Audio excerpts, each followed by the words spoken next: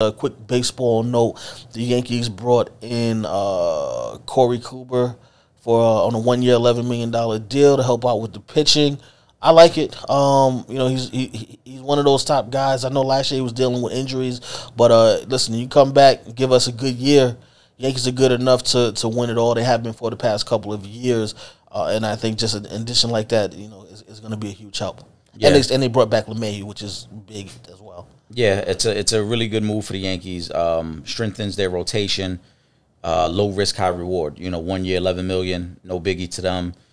But they're trying to position themselves, and it's been a good week. They bring him in. They re-sign DJ LeMahieu, so they're angling to try to obviously get to the World Series. And I think it's both solid moves. That's a fact.